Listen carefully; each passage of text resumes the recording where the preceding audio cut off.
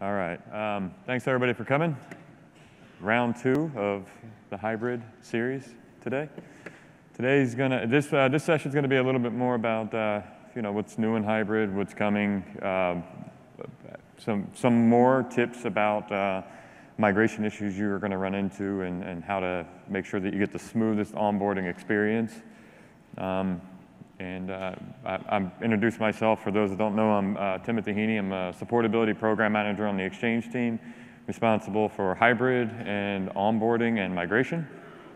And my name is Michael van Horenbeek, but for non-native Dutch speakers, I'm better known as Van Hybrid because I do a lot of the hybrid stuff. I used to be an Exchange MVP, and now they call that Office Server and Services. And I used to tell Tim that I'm typically here to keep him honest, but you'll find out that he doesn't need that. So. And I've been told we look like convicts. I can assure you that we've done nothing recently. And thank you for your honesty. Anyway, all right, so some of these slides in the beginning we'll go through pretty quickly, but because a lot of people know why you would choose hybrid. But anyway, I think it's worth just making sure everybody's on the same page. When you're migrating from on-premises to Office 365, you want to make sure that as you're moving users to Office 365, their experience, they don't really know that they've been moved. You want to make sure that their Outlook profiles just reconnect. You want to make sure that they can see Free Busy. If they open up a calendar invite and add attendees, they can just see Free Busy. If sometimes if you're in an enterprise organization, you'll look at your GAL, you'll be able to see the titles of the people that you're communicating with, instead of looking and seeing things like contact cards, not seeing Free Busy, and seeing it like as if it was emails were coming from an external recipient.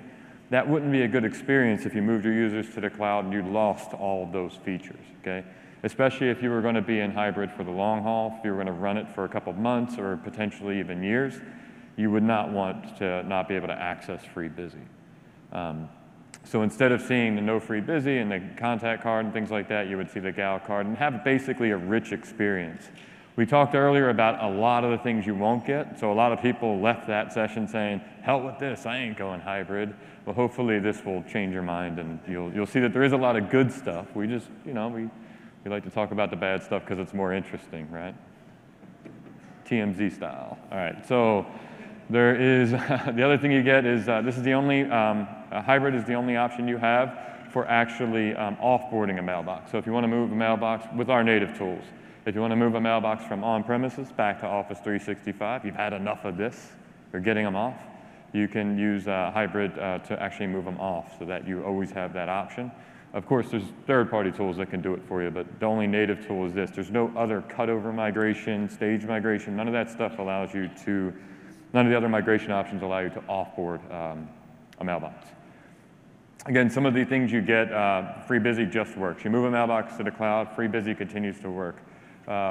Things like cross-premises e-discovery, if you use that, that just continues to work, assuming you're at least Exchange 2013 or greater. These types of things just seamlessly keep going and working. And we keep adding more features. You might have been in some sessions earlier from a few other speakers that talked about, using Evo STS to connect into on-prem mailboxes. There's all kinds of nifty new things we're doing that we're adding to the hybrid space as time goes. The hybrid wizard history, for those of you, how many have done the 72-page documentation on configuring hybrid? Every time I do that, there's a few hands. Every time I ask that question, a few hands go up, and it was awful for people. They had a group of masters, Exchange masters in front of me, and they went through, at that time it was 70 pages of content and couldn't get it configured. We were missing the last 2 pages. We finally got those and then created a wizard for it because it was darn near impossible. That was introduced in Exchange 2010 SP2, so quite a ways back. My clicker is not working. All right, now I'm clicking too fast. In Exchange 2013, we had we updated a lot of our transport options because initially we thought everybody did transport in one way, and then we found out that that was not the case. So we had to light up a whole bunch of extra ways to do transport, including edge transport and things like that. Eventually, in CU5, we started to light up the options to have the hybrid wizard in 21 Vianet in Gallatin. And then we updated it to be a new application in Office 365 about a year ago. When we came out with this new hybrid application, that's when we took a step in the direction of actually being able to understand the customer experience while they're running hybrid. Up until then, we put the product out there, we had no insights into the product, and we just said, yep, it works, and we dropped the mic. We did a little investigation and found out that might not have been true, but we were cool with just saying it worked, right? The next thing we did was we introduced the hybrid wizard into Exchange 2010 because 45% of our new hybrid deployments this last month came from Exchange 2010. So if we didn't do it for 2010, we were not solving the problem for our customer. So we introduced 2010 into the new hybrid application so that we didn't have to ignore those customers. Then we ran out of space, so we moved all the stuff over, and we have more options. Now, you might have noticed about a month ago, month or two ago, we announced that there was a new option in the hybrid configuration wizard for a minimal hybrid configuration. What this does is it allows you, let's say you're a 500-seat customer, 150-seat customer, it allows you to use MRS-based migration, so you can move your mailboxes without having to reconnect Outlook.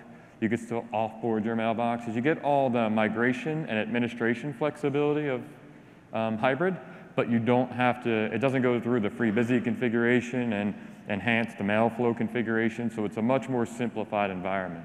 Think of it as a new way to do a cutover migration.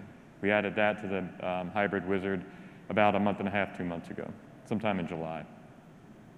And then what we're doing now, which we're going to talk about a little bit, it's coming out, should be coming out this weekend, is end-to-end onboarding, where we're going to have a new MRS-based experience in the new portal, MRS-based migration experience in the portal, and we're going to allow for a one-time AAD sync, so that instead of provisioning users the old-fashioned way with if you were doing a cutover migration, which is like an Outlook Anywhere-based migration that goes in and grabs all your users and provisions them, and then you have to recreate all the Outlook profiles if you were a smaller company.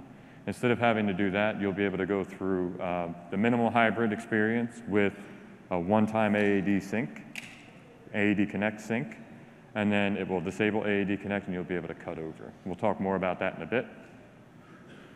Now, what are the benefits of this new hybrid application? One of the benefits is, well, first of all, we can see everything that happens when you run the hybrid app. We know if you hit the back button, the forward button. We know how long it took you to hit the button. We know how long it took that next page to render. There was times in the hybrid wizard in the old experience and the new experience where it took 8 to 12 hours for a page to render. But remember, we had no insights into that. We dropped the mic. So we were like, yeah, we're good, right? As soon as we started getting the telemetry on this, we said, oh, shoot. Well, we can fix that. So we just started fixing things because we started to see what the experiences were like. Now, with the old model, if we wanted to fix something, we would have to wait for a CU update to fix it, okay? With the new model, we've deployed a new hybrid app as much as 4 or 5 times a week. If we put a fix in there, we just put it out. We test it and then put it out, right? We test it. We put it out, then we test it. We test it. So basically, when we first put the hybrid app out, we actually had a problem that cost 40% of our, the September, right around the 15th of last year, we put the hybrid app out.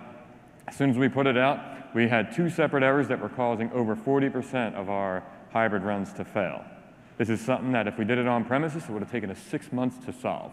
What we did was we got the telemetry immediately, and we saw that it was causing all these failures. We had the logs uploaded to the service, so we were able to detect what went wrong with these configurations. We found that issue on Monday. We weren't really working over the weekend.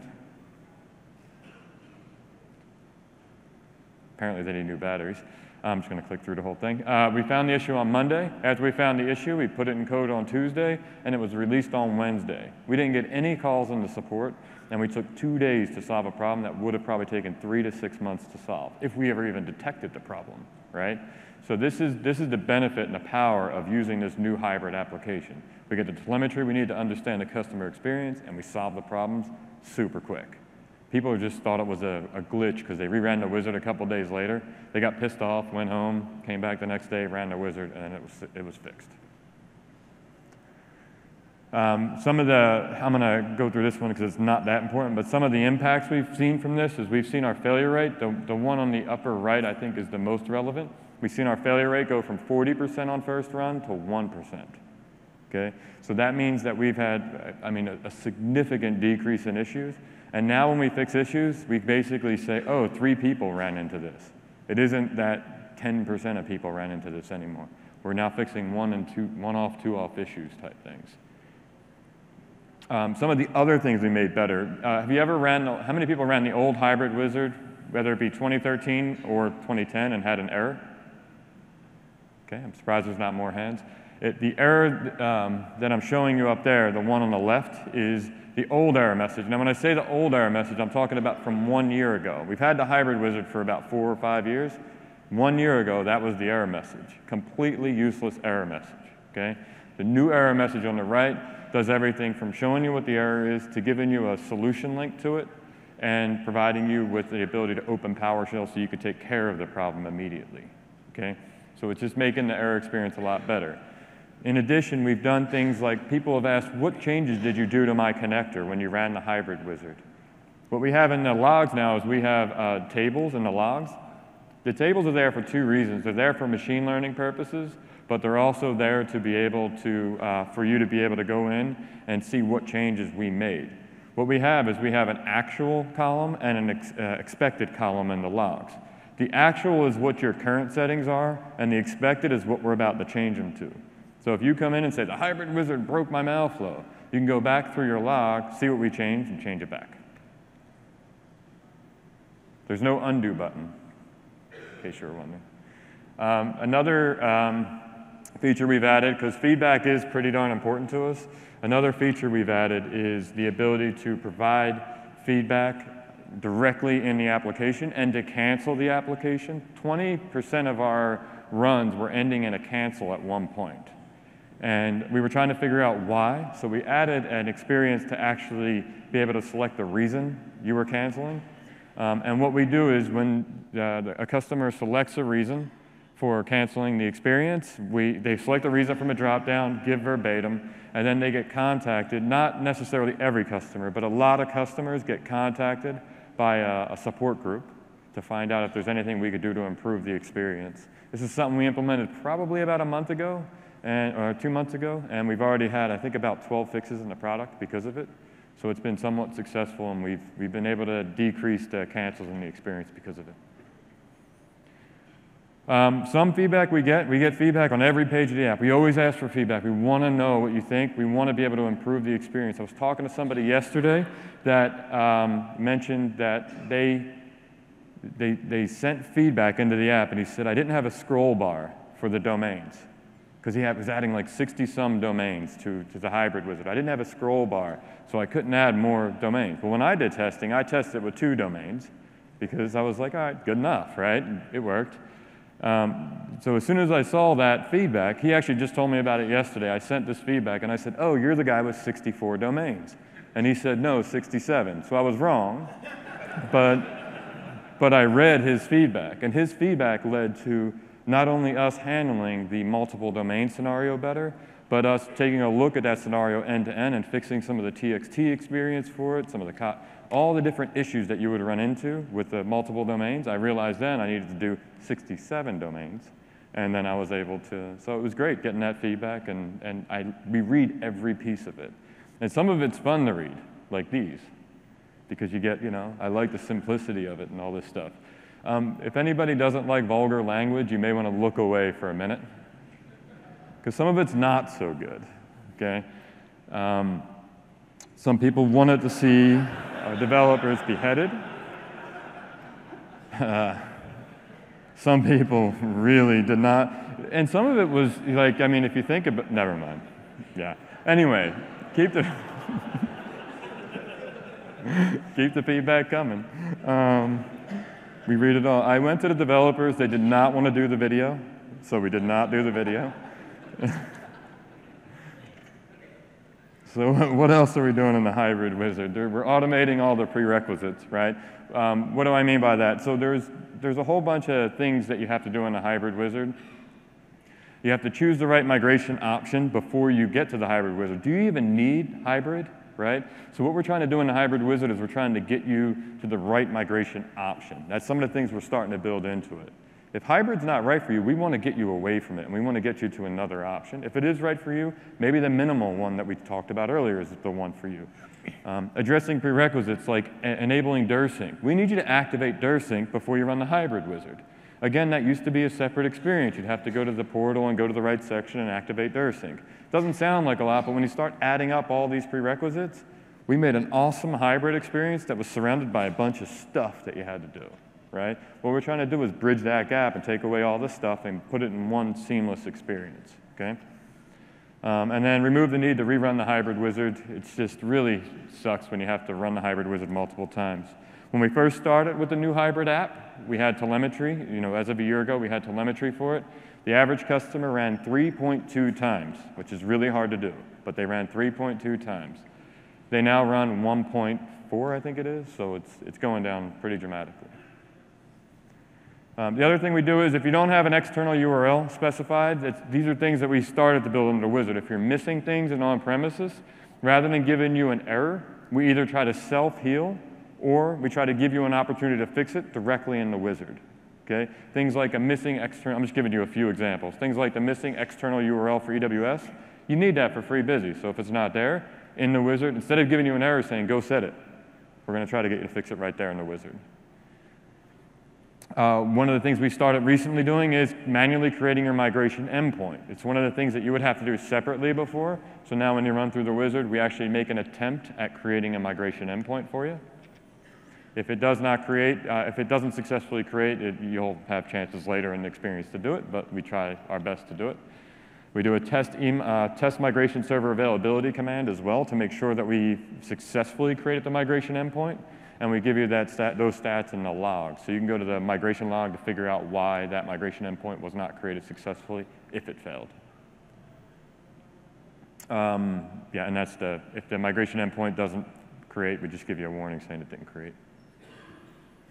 Another thing we do is like I said, we activate DirSync for you automatically. So rather than you having to go to separate wizards and stuff, DirSync's activated for you.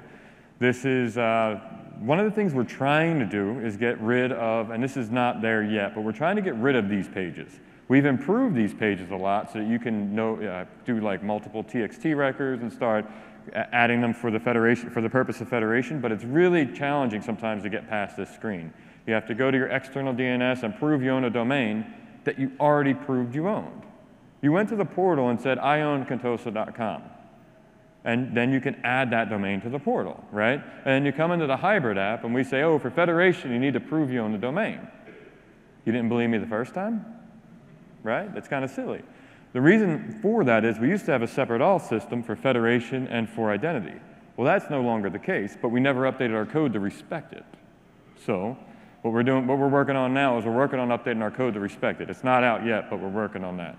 Until then, we've improved the screens to do as much as we can to make it easy for you.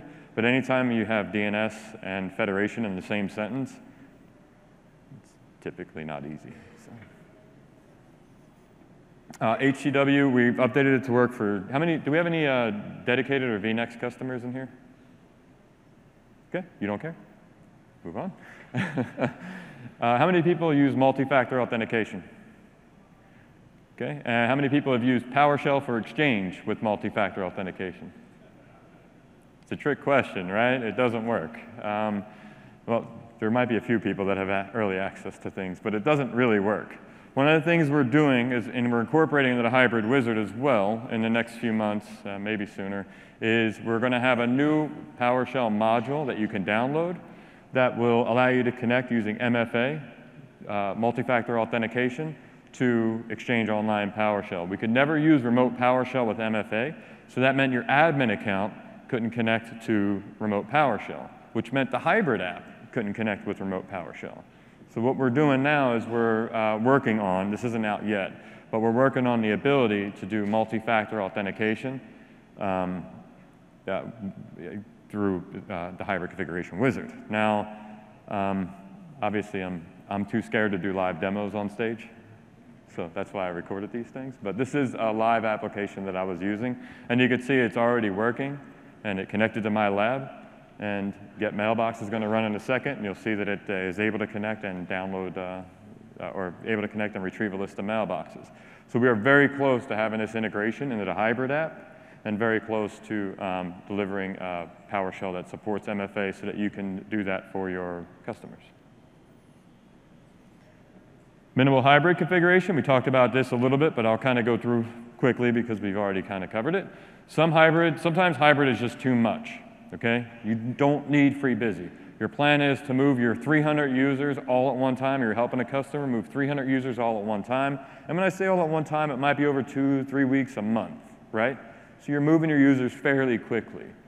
So you don't need necessarily full hybrid. You don't need FreeBusy if it's a couple weeks. You can talk to your users and probably get them to be okay without having some of these features, okay? So what do? Do you go cutover? Well, if you go cutover migration, all of a sudden you have to recreate everybody's Outlook profile. You have to somehow get them a new username and password. Their passwords don't stay in sync. All these things start to get in the way of things, right? So sometimes cutover is a fine migration option in certain cases, but sometimes it's not good enough, right? It's not good enough for the user. It's easy for the admin. It's not good enough for the user sometimes, okay? Sometimes you don't need all the confusing mail flow options that we have in the hybrid application. You don't want to manually manage passwords, like I said. Post-it notes and handing them out to all your users is kind of a pain. You could text them their password. It's not easy, so just doing AAD Connect with password sync and then doing a minimal hybrid and moving just their mailboxes can sometimes be a better approach. And planning and migrating over the course of a month is who this is for. If you are preparing to migrate over the course of 6 months to a year, you probably want to go full hybrid. The idea is this is a great way to do a big bang migration without all the pain of cutover. That's the way basically we're positioning it. How we determine the recommended approach, when you're going through the hybrid wizard today, we'll allow you to pick whichever options you want, but we'll try to guide you to the right approach, okay? What we think is the right approach. And nobody's going to agree with the way that I determine the right approach, and that's fine. We can tweak it over time, okay? But basically, we look to see if you already have hybrid configured. If you already have hybrid configured, we are not going to offer you minimal hybrid. You've already made your decision, so you won't even see the screen, okay? If you have 10 Exchange servers or more, or over 150 mailboxes, you will see the option for minimal hybrid, but we will not have it as recommended, okay? Because at some point, it just becomes too much, and you'll want to go full hybrid. We could talk about if we should use a different measure, and then we also look at, do you have AAD Connect installed already? Okay? The reason we look for that is to see if you don't have AAD Connect installed, if you have not synchronized your users yet, we will provide you with an option to synchronize your users one time if you want to. And depending on the size of your organization, we will either make it recommended or not recommended. What this will do is it will synchronize your users one time. It will download and install AAD Connect as part of the hybrid app. You'll go through the configuration of AAD Connect. You'll be guided through that. And then I have some screenshots of it. And then it will go and disable AAD Connect and deactivate it in the service, essentially giving you a one-time sync of your users. And then you'll be able to do your migration using a new MRS pane that I'm also going to show here.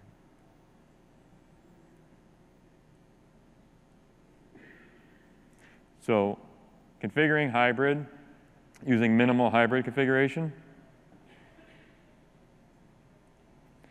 When you're going through the experience, you basically download the hybrid configuration app. It will automatically detect your on-premises Exchange server and version and do some additional detections of your on-premises environment.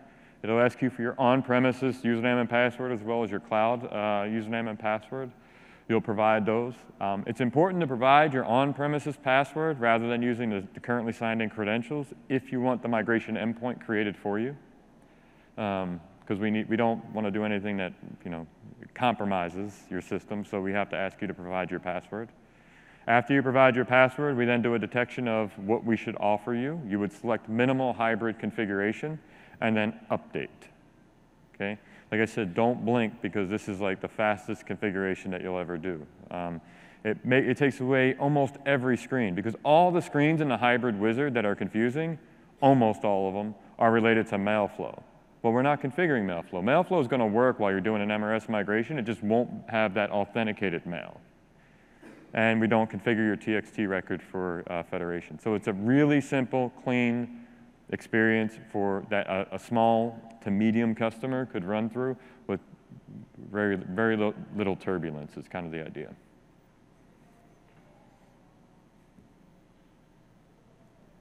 So what's configured? We configure a lot of stuff. We configure your accepted domain, your remote domains. We update your email address policy, all the things that are configured in a hybrid configuration minus your connectors and your org relationship and OAuth settings. So we still have to configure your email address policies so mail routing can work. We still have to configure your accepted domains, your remote domains. We have to hydrate your tenant. All the things that the hybrid app normally does is done, but it's all done under the hood. You don't have to do all this stuff manually. It's a lot of the stuff, the Fast Track Center used to offer something like this in the form of what they called simple MRS. This is basically an automated way of doing that.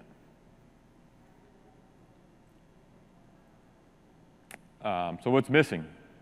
You don't get free busy. You don't get OWA and active sync redirection. Okay, so I don't know how important that is to people, but you don't get that. Authenticated mail, because the reason why is OWA and active sync redirection rely on organization relationships, so you wouldn't get that. Authenticated mail flow, you wouldn't get that. You would still get mail flow, but not authenticated mail flow. Cross-premises e-discovery relies on OAuth, so you wouldn't be able to do a discovery search, and automatic retention for archives. These are the types of features that you would not get. If you were doing a quick migration, it probably wouldn't matter, but if it does, then do full hybrid. It's still an option. So when are you going to use the minimal hybrid configuration? Just a quick question. Who was at the session this morning from Nicholas and Timothy as well about hybrid and the long term? Okay, quite a few of you. So Nicholas and Timothy, they talked about a multi-forest hybrid deployment. And there are some valid reasons where this could come in really handy because a full-blown hybrid deployment has its complexities, right? So the minimal hybrid configuration takes away a lot of that complexity, and it's much quicker to run through and to implement and to get some certain value out of it. So probably need to move closer over here. If you're only using hybrid as a migration vehicle, literally just I want to get from A to B, I want to do that as quickly as possible, and I don't necessarily care much of the end user experience. And I don't mean that in a bad way, though.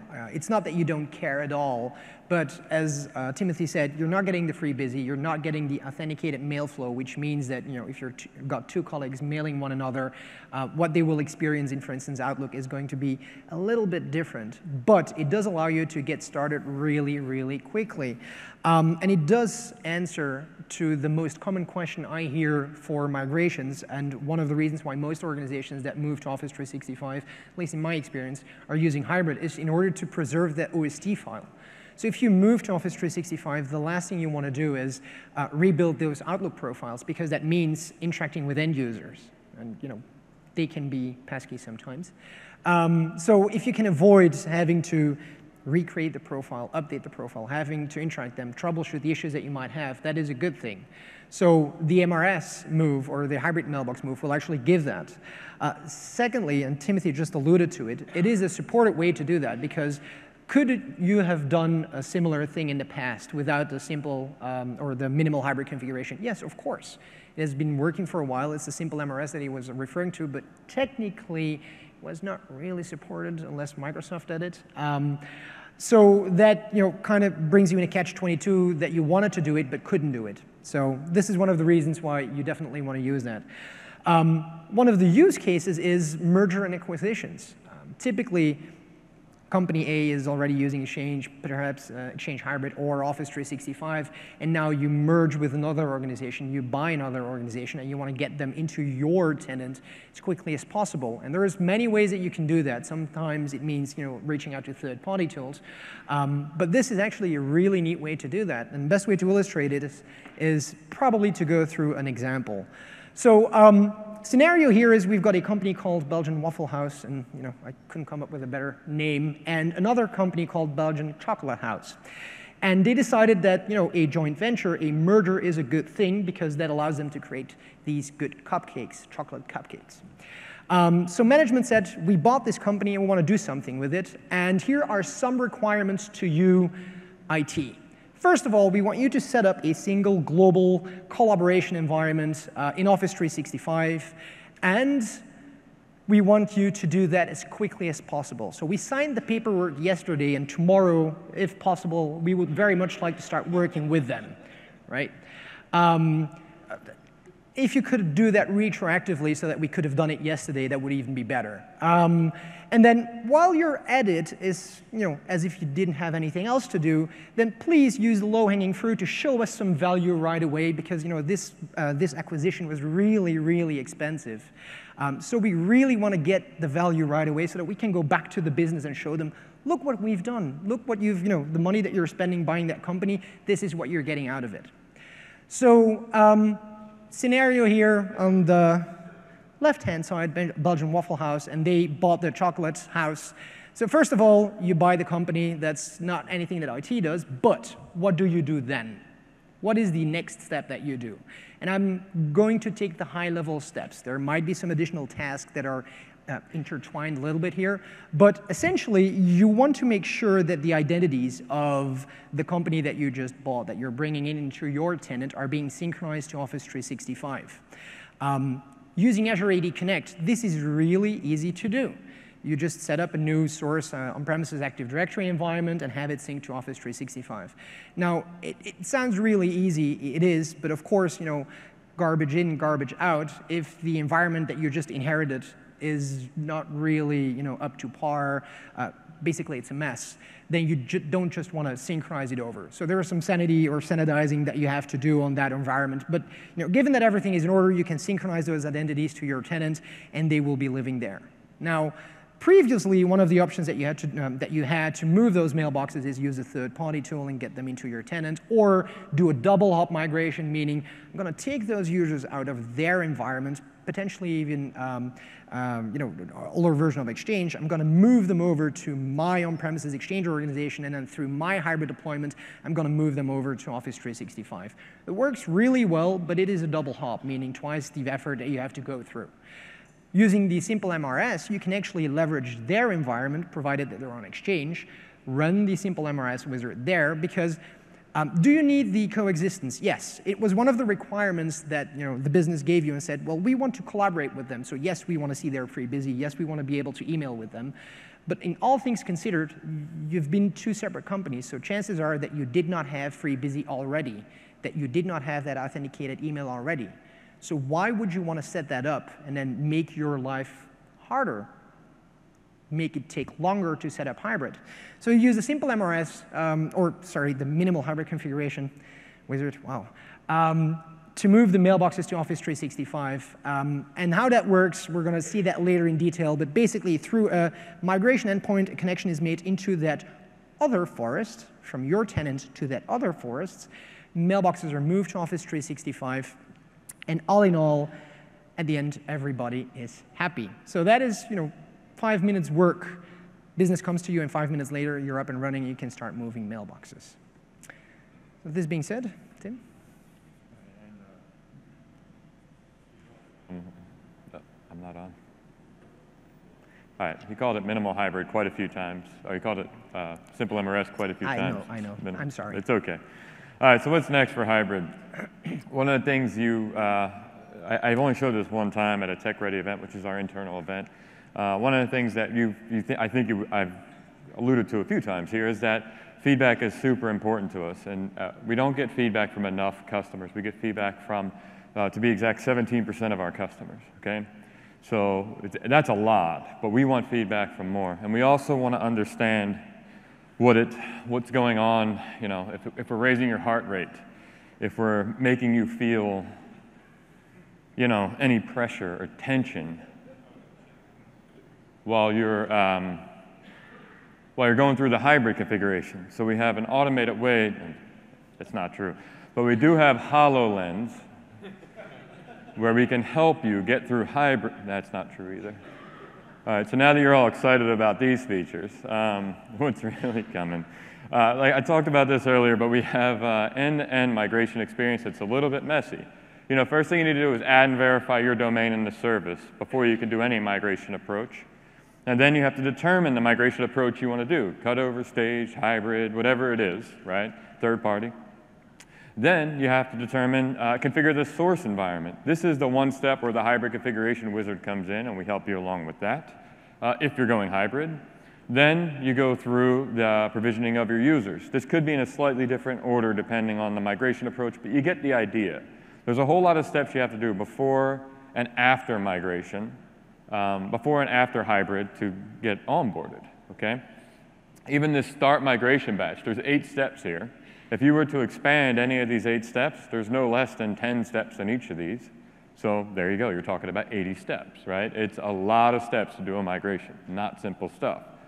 So what we're trying to do is we're trying to string all these things together and make it as seamless as possible so that we can get you to the right migration approach and so that we can configure everything you need before the hybrid wizard and after in one seamless experience.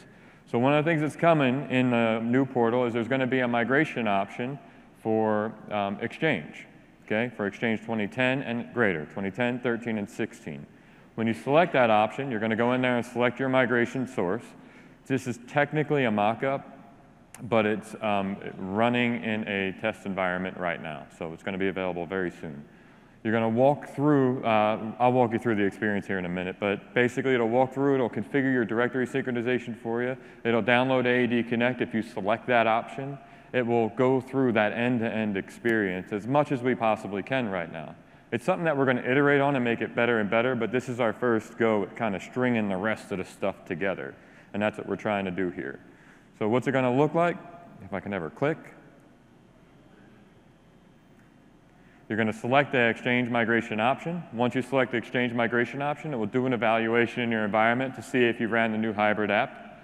If you have not run the new hybrid app, it will take you to a download page to run the new hybrid application. Assuming you picked minimal hybrid, I already kind of showed a demo of this earlier. You would pick your minimal hybrid options or full hybrid options. Whatever it is, you would run through the hybrid wizard as it's constituted today. Once you get through the pages that are there today, there would be new options that show up. Now, these are not final views of this. It's actually been updated from this, but this is just an idea of what it's going to look like, where it'll ask if you want to do one-time sync or if you want to install AAD Connect on your own separately. That recommended thing that's showing there, or not showing there, we will show recommended if you're under 150 seats. If you're over 150 seats, we won't show anything. You'll be able to pick whichever option you want. We will not make a recommendation.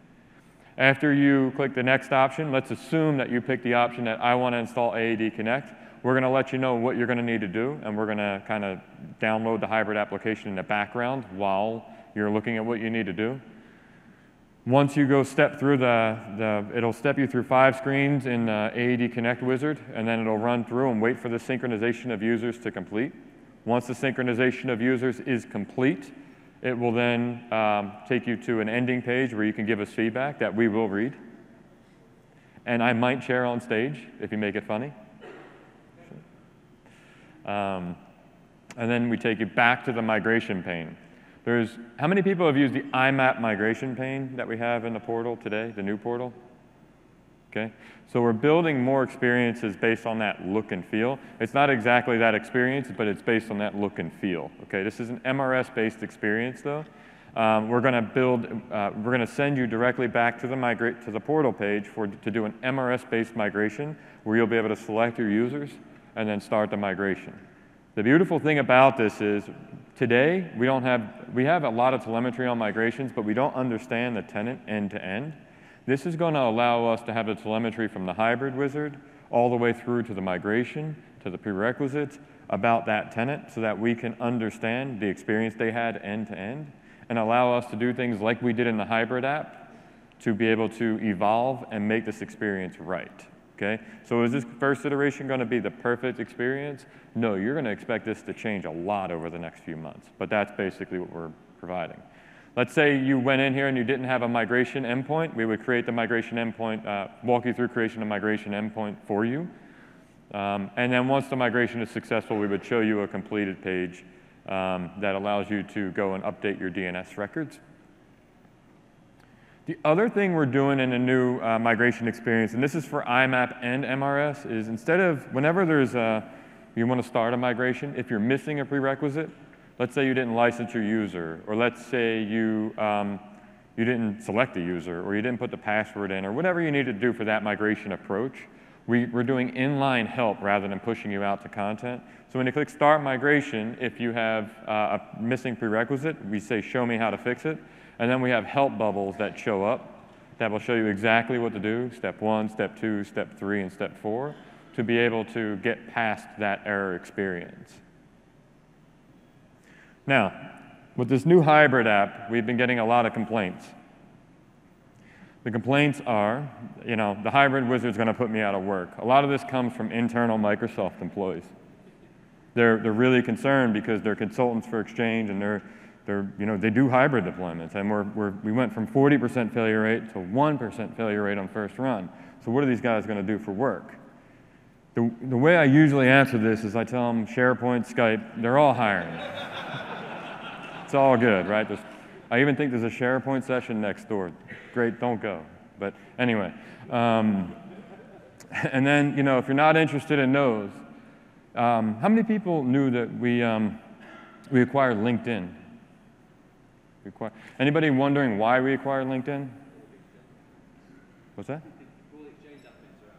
Well, yeah, for all the Exchange admins that are out of work. And we wanted a way to automate finding them new positions. So we created the new resume configuration wizard. Anyway.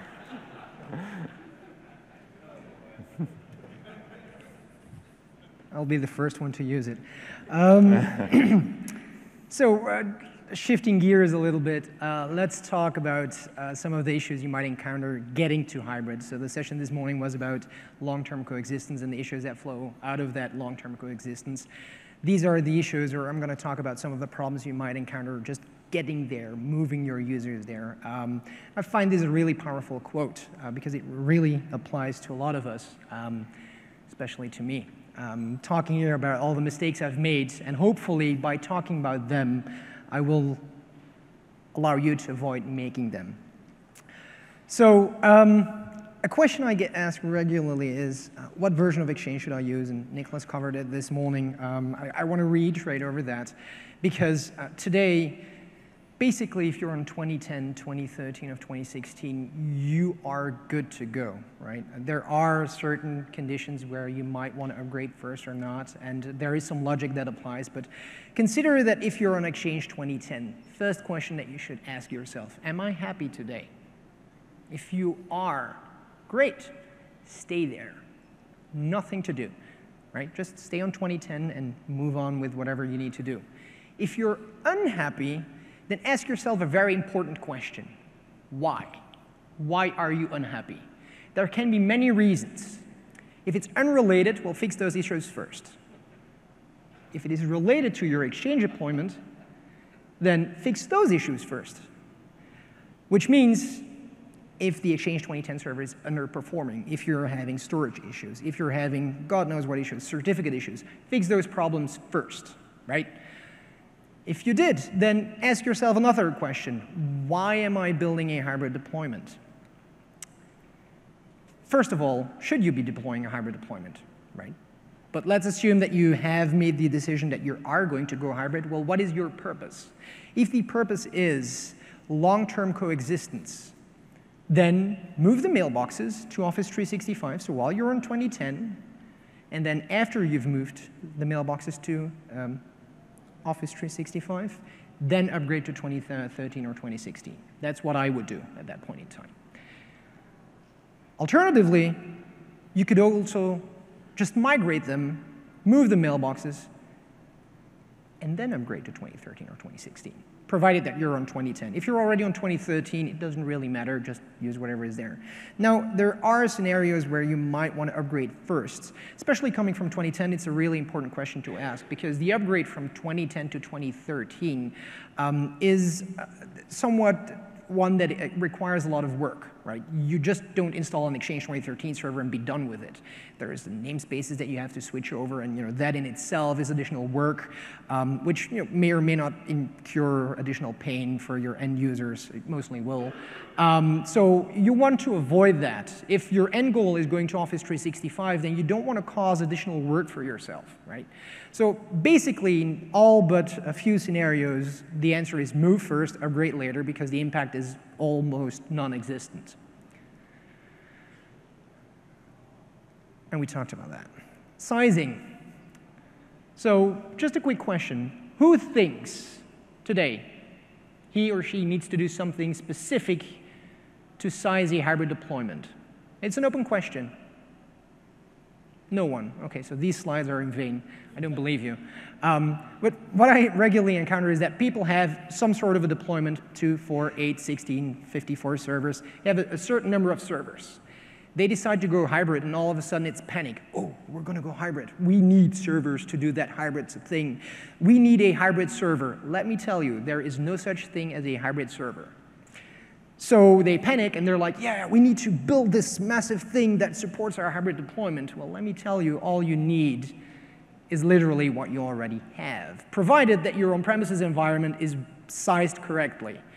Which means, if you've done your homework, you've used a calculator, and you have enough servers with the right amount of storage and processing power and memory and all that, you should be fine because you're not adding a workload. Well, technically you are, because if you're moving a mailbox, then sure, your servers are doing a little bit of extra work. But if you move a mailbox on premises, they do too.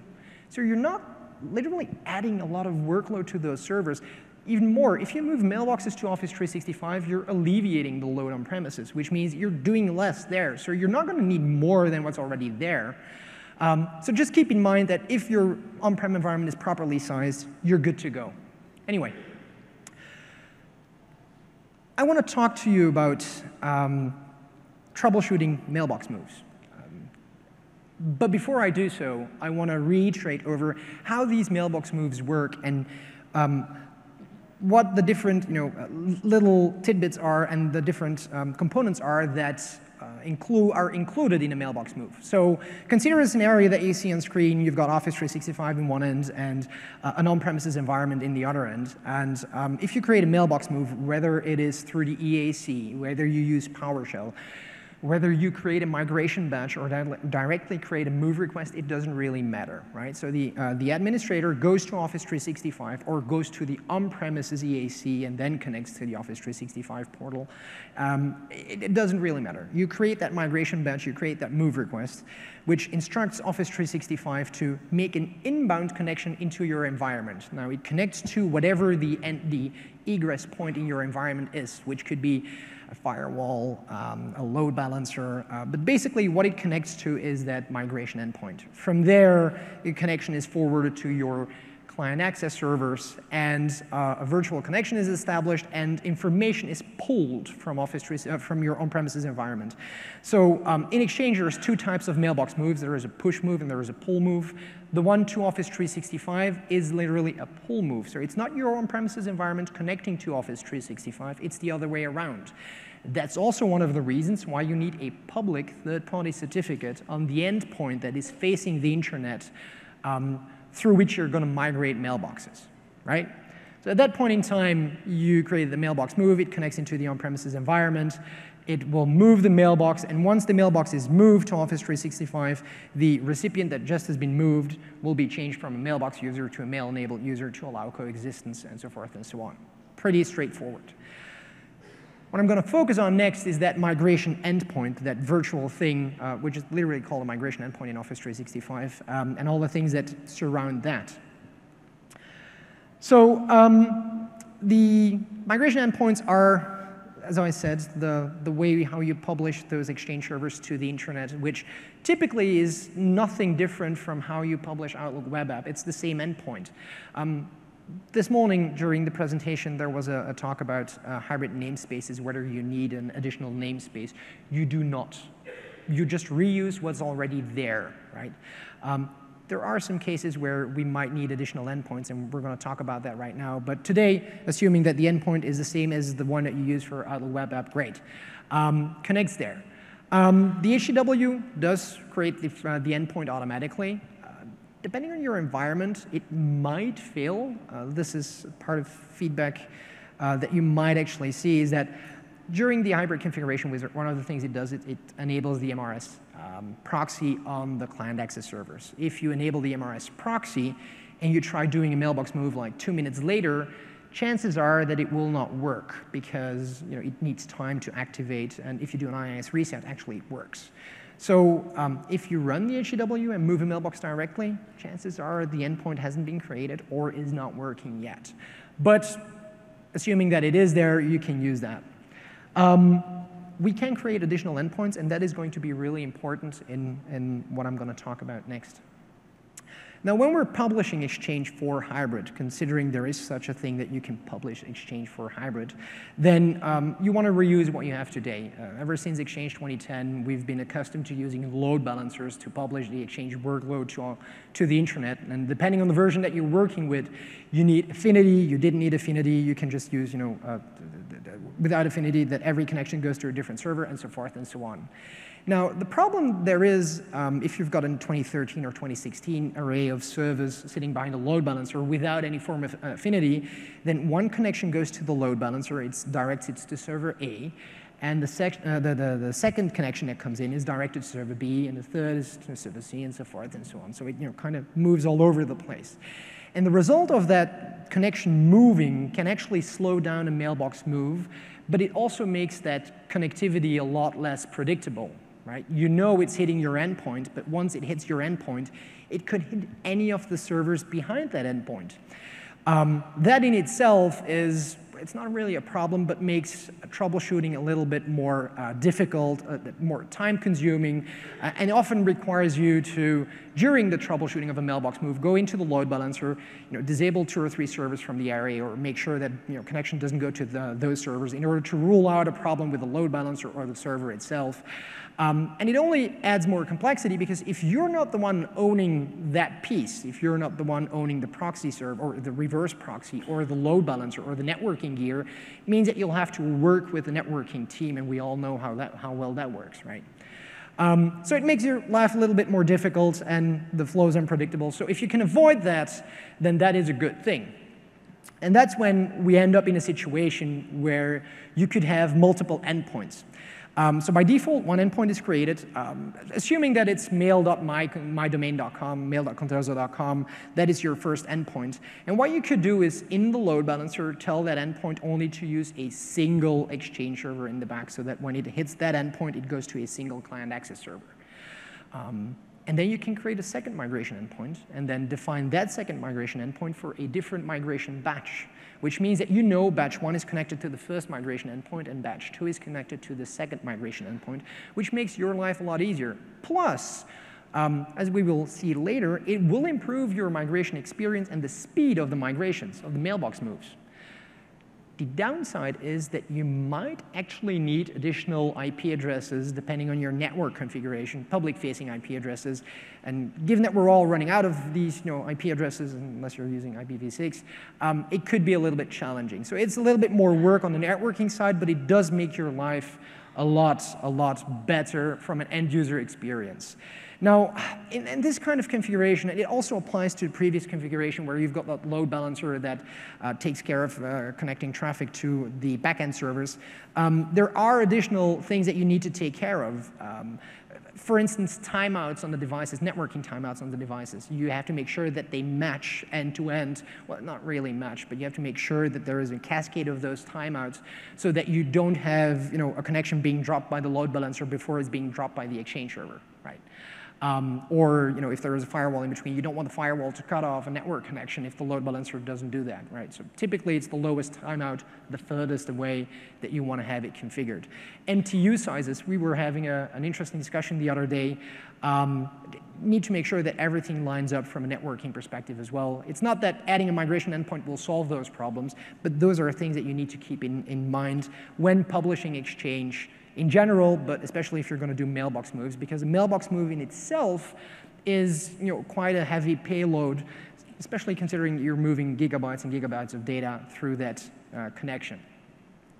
Now, another thing that I face a lot is that when we talk to the security team, which may or may not own the firewalls, they're like, yeah, you know what, we're not really ready to open up the firewall, or the recommendation is, open up the firewall to specific domain names, Microsoft domains in Office 365, and then typically you'll, 9 times out of 10 you'll get the answer, well, our firewalls don't support that.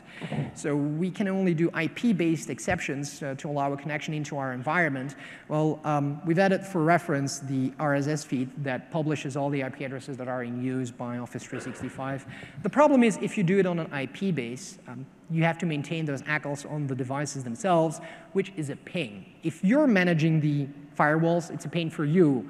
If you don't manage the firewalls, well, be happy because it's someone else's problem, but it is a problem. It's not that they change very often, but what you'll get is that today something will work and tomorrow it won't work because a new IP address is there or something has changed. And it's not really the first thing you think about when a move fails, that maybe the firewall is dropping the connection, but we'll get into that in just a little bit. So let's take an example scenario. You've set up this hybrid, you're a happy camper, or as Nick would say, happy as a pig in mud, and you're ready to start moving a mailbox to Office 365, but you just figured out, I created the move and it isn't even starting. So, Friday afternoon, this isn't funny. So what do you do, right? So the first thing that you need to do is understand, is this migration endpoint working at all, right? I'm hitting something, but am I getting to the Exchange server? And the easiest way to do that, I'm very happy that Microsoft created this commandlet, is using the test migration server availability commandlet. You connect to Exchange Online PowerShell, run this commandlet, point it to your endpoint, your migration endpoint that you have specified in the migration batch, and then see what it comes up with. In some cases, you'll get this error, and there's a lot of errors that you might get. For instance, connection to the server, and in this case, this is one of my labs, could not be created, a whole lot of information, and then especially the last sentence is important in this case. It says, the remote certificate is invalid according to the validation procedure. Well, literally, it just told you what the problem is. I tried hitting that endpoint, but I could not verify the certificate that I was connecting to. Either the certificate expired, in this case it did expire, or you didn't use a third-party certificate, as we mentioned before, so that this is the inbound connection that we were talking about. So that is definitely the first step that you need to do, kind of understand what's going on. Maybe this will work. Maybe this will tell you, yes, I was able to connect successfully, which makes it harder, but that's when we get into the other steps, right? So some of the common causes for the failure that we had is the one that you can see on screen. The service was unable to connect using the credentials provided. Please check the credentials and try again. Typically, it's a 401 somewhere in that error message that you will see as well. Well, a migration endpoint is not just an endpoint that is published on your firewall. It also has a credential attached to it once you create that migration batch. And if you are a little bit security conscious, especially these types of credentials, they are going to expire at some point. If that happens, then this is the error message that you're going to see. So if that is the case, then you have to update your migration endpoint with new credentials. And once they are updated, then try the test migration server availability commandlet again, and you should be fine. Connectivity issues. Maybe the firewall does accept a connection, but isn't able to pass it on to the load balancer or the reverse proxy or even the Exchange servers. So how do you go about that? How do you know it's hitting the Exchange servers? Well, it's really simple. You take a look at the connectivity logs. Well, depending on the version of Exchange that you're at, it could be the IIS logs in 2010. It could be the HTTP proxy logs in 2013, 2016. But what you typically want to do, and that's why it's important that you can single out that one server that you know the traffic is trying to that server, because then you can go to those logs on that server, verify if you can see an incoming connection for the MRS proxy endpoint, and then figure out whether or not the connection is actually getting to the Exchange server in the first place. So these are some basic steps and basic issues, and then the expired certificate problem is the one that we saw before. We've gone through the motions. We've been able to start a mailbox move. Yay, ready to go to weekend. And then all of a sudden you notice that halfway through the mailbox migration, it fails. Crap. Again, another problem. So what are we going to do now? It started, but it failed. Well, first, Don't panic. It's okay. It can fail. It will fail. At some point, all mailbox will, not all, but you'll encounter a mailbox move that will fail. Because there's many reasons they can fail. The best piece of information I can give you is use the move request details. So even if you created a migration batch, what the service will do for you is create these move requests that are part of the migration batch. Each move request, or for each user, there is a move request. And in that move request, there are move request statistics. So using this commandlet and all the switches that include report, diagnostic, and the verbose switch, what you will get is a lot of insight into what happened during that mailbox move, whether it completed or failed, and so forth and so on. So you take that information, you save it as a variable, you save it in an XML file, you put it in a CSV file, everything is fine, right? In this scenario, we put it in a variable. And then you take a look at what's stored in that variable. Is there some useful information, something that could hint towards what is wrong with that mailbox move? For instance, the property failure type might actually tell you something. In this case, it says, too many bad items, permanent exception. It's a really long word, but it's self-explanatory. So we had a mailbox move. It failed because there were too many bad items that it encountered. OK. Well, there's two things that you can do. You can either try and figure out why, or you can be the lazy guy and just increase the bad item limit and try again, right? I like the second option. I mean, by default, it has a certain value. I think it's 10. Increase it to 20, 25, and try again. And if it fails again, then increase it to 50 and try again. And you get the picture, right? But at some point, you'll have too many bad items and one too many that you're noticing, well, this isn't going really well, and I don't want to increase it to 1 million, so let's figure out what happens here. So using this script, and again, I'm not going to go through the script. It's not really a script. It's a one-liner, if you will. But you're basically going into the move details. You're going into the report, and the report part of that move request statistics has a lot of information. In this case, we're taking a look at the failures that happened, and we're asking the service, OK, so now give me all the failures that you encountered during this mailbox move. List it in a table that is humanly readable, and then you can go through there. So as you can see, this particular move request had a lot of failures that it couldn't do. For instance, folder save exception is the first one that we encountered, and then a lot of other exceptions that it encountered along the way. At some point, it might reveal something for you, or it might just be gibberish that doesn't tell you a lot. Most of the cases, though, it'll give a hint, something that tells you, OK, I need to explore this. Now, if you take a look at the move details, in this case, the move request statistics, there are other properties. So we had the failure details before. You can get the last failure. Really great way to start with, because that's typically the one that caused a move to fail. Sorry. For instance, if you take the last failure, that's the -1 in square brackets here, it does tell you, OK, so the too many bad items, it tells you the mailbox exceeded the maximum amount of corrupted items. We already know that, of course. But it might tell you something else. You can actually take that information, so you know it's about bad items, and then go to the bad item property and get all the information out of that attribute. In this case, it will literally tell you what the bad items are. So if you've got 10 items that are bad, you can take a look and understand which ones it are. So you can maybe open up the mailbox, take them out, leave them in, increase the size, do something about them, and then try the mailbox move again, right? Take the appropriate action for that. The bad items here, it also applies to the large items. You can do that for both. So instead of bad items, you just replace that with large items, and you know which items are too large. Because they might not fit in the Office 365 service limit. OK, great, then export them out of the mailbox, put them into a PSD. Don't do that. And then know that you cannot inject them.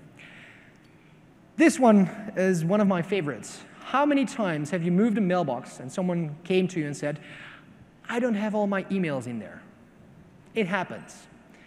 First of all, my de facto answer is, well, which one? And typically, they'll tell you, well, I don't know. Well, using this commandlet, what you can do is literally verify source and target environments, right? Verify how many items were in the source environment, how many are now in the target. and get that information, which, in retrospective, you can just show them, be like, yeah, but it did move everything over, right? There's always, a few items that are left behind or didn't migrate, but at least it'll be the same amount of numbers that you move.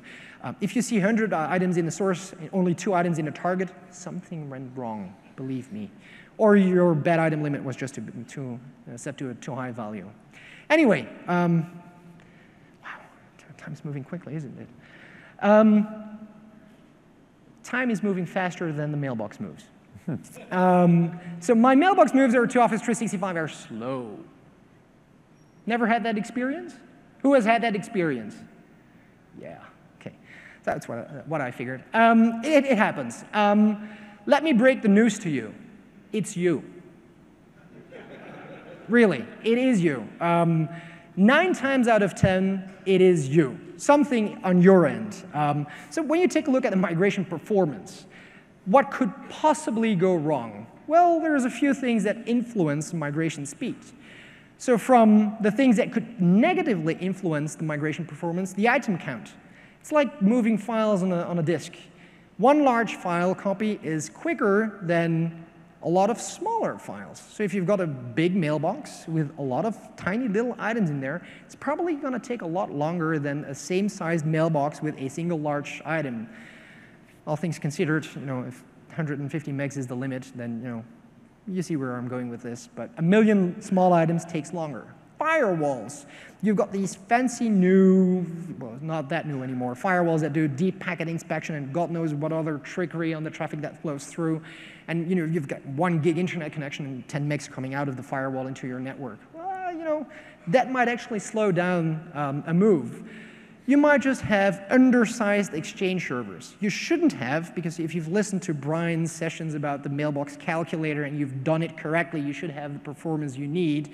But if you're running a virtualized Exchange environment and it's running on a SAN, which is really, really slow, which you shouldn't do, then you can get that sort of issue. Network latency on your end, whatever it is, there's a lot of variables that come into play that could actually influence that as well.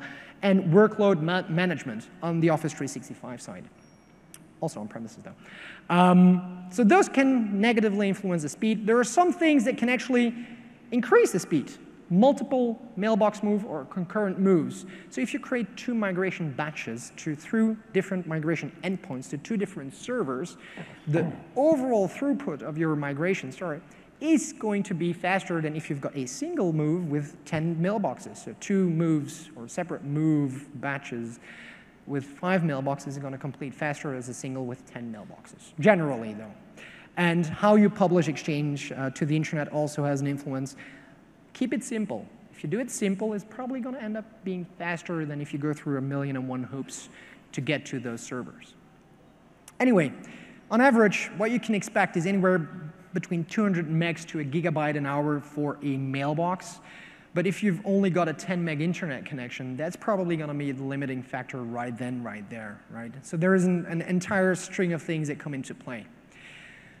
How do you troubleshoot a slow mailbox move? Well, first of all, don't panic. It's OK. We can solve this problem. Then get from that move details that we had earlier, get the session statistics or the move request statistics, and then take a look at the session statistics of that move request. You'll get a bit of information about the actual speed or the actual latency.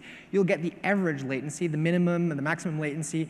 And one thing that you might encounter is that if your average latency is above 500 milliseconds, that's when there is something wrong. Anything under that is acceptable. Lower is better, of course, but consider something to inspect or take a look at once it goes beyond 500 milliseconds. Number 1 question, am I being throttled? No. Maybe. Probably not. So the reason for that is Microsoft doesn't throttle bandwidth, right? If there is some slowness, as I mentioned earlier, it is 9 times out of 10, it is you. There are some other things that might impact that, but the throttling policy, what most people are referring to, I've heard customers come to me and be like, yeah, we need to go to support and ask them to raise our throttling policies in Office 365. It will have no impact to your mailbox move at all. because it simply doesn't intervene, it doesn't apply to that move in itself. I'm sure that Tim can tell some stories there, but it doesn't, right? So make sure that you take a look at that and that you cover those basics. So what can you do about it? What can you do about the slowness? Well, sometimes you just can't. Slow internet connection will upgrade, of course, but if you're in a remote area somewhere, really, really remote location where you can only, who said it the other day that bounces off internet connections off the sea? There's only so much you can do, right? I mean, it is what it is. There are some times that when you go and take a look at the session statistics or the migration statistics of a move, that you can see that a mailbox move stalled or is stalling multiple times. And there are sometimes, it doesn't happen very often. To be honest, it's been quite a while I've seen one of these myself. But sometimes you're stalled because of a condition in the Office 365, because of high availability, content indexing, and so forth and so on. That is a good thing, because it's Microsoft protecting its service or protecting its service from you so that you do not kill the service for other people, right? So you hope that it happens as well if someone else is moving so that you don't get any negative influence. But those are conditions that happen sometimes. Typically, they happen and they go away by themselves. So if you see a stalled mailbox move, what I tell people, relax, wait, and see what happens. If it fails, then take a look at it again and see if there's something you can do. There are other things that you can do something about. For instance, increase the export buffer size. Now, what do I mean by that on the Exchange side? By increasing the export size, and it's only 2013, 2016, you will actually reduce the amount of calls that Office 365 makes into your environment, basically increasing the payload per packet that goes through to Office 365, which can improve the performance. I'm not a big fan of proactively changing things. If you move to Office 365 and you're happy with the move experience, great, keep it that way. If you're experiencing slowness, then start tweaking one thing at a time till you get to a level of performance that you're happy with. Check all the conditions, scale out your on-premises environment if needed be. So that goes in against the sizing thing that I said earlier, but it kind of reflects to bad sizing, garbage, source environment to start with. Fix that first, so that shouldn't be a problem later on when you're moving, and check the network connectivity. For those who are interested or are migrating or are experiencing a lot of issues during a mailbox move, there is a really, really good article on the MS Exchange team blog website that has a lot of detailed information about the troubleshooting steps you can go through. It contains a lot of the same information that we just disclosed here, but it can really be an article that you can use to go through everything and see what you can do about that. So this being said, we are at the end of our session. So yeah, so basically, in conclusion, good job giving all those tips and tricks, and hopefully people listen to some of them and not all of them. Just kidding.